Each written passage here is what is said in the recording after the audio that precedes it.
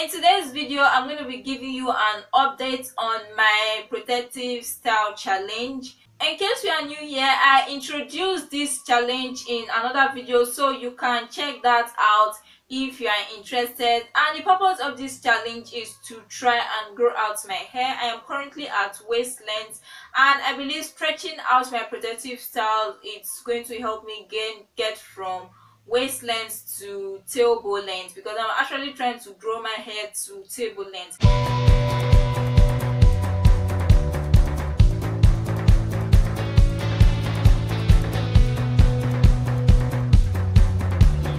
Hey guys, welcome back to my channel. Here in this channel, we talk about hair care tips, routines, and many more. So if you know you're interested in this type of content, make sure to join the family by hitting that lovely subscribe button down below and turn on the notification bell so you won't miss another video. And now without further ado, let's get right into this video. In case you are wondering why I chose protective styling as a means of growing out my hair, I talked about this extensively in other videos, so you can check them out if you're interested. But for the sake of those who are new here, I always mention in my videos that protective styling has been key in my hair journey so far, and protective styling is actually the #1 thing on my list when it comes to my regimen and my routines. So if you want more information from me concerning protective styling, you can check out my other videos. I have a whole playlist on protective styling, so you can check it out if you are interested. So when I introduced this video, I mentioned that I was going to be giving weekly updates, monthly updates concerning this protective style challenge, and so far I have been doing that, and today I'm here again with another update. So today makes it the 5th week of this challenge. Yes guys, I've actually gone through 5 weeks in this protective style challenge.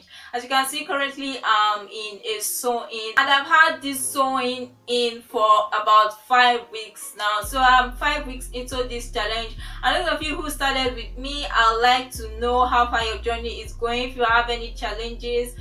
For those of you who installed box sprays as a means of protective styling and you would like to refresh them, you can do that as well. I have a video on how I refreshed my box sprays myself, so you can check it out, and I hope it helps you in this challenge. So far I have still not applied any product on my hair. I have still not washed my hair, so I've actually gone 5 weeks without applying any product on my hair and without washing my hair, and I don't really get problems of itchy scalp that much. So my scalp is completely fine, and so far this challenge has been going well with me, and we are getting closer to the 3 months mark of this challenge. So like I said, those of you who started with me on this challenge, I would like to know where you are right now. So make sure to leave a comment down in the comment section down below. If you have any challenges or any questions you'd like me to answer, make sure to also leave them in the comment section down below, and I'll make sure to get back to you. For those of you who are new here, it's not too late. You can still start this challenge right now and go with us in this challenge. And if you're going to do that, make sure to leave a comment down below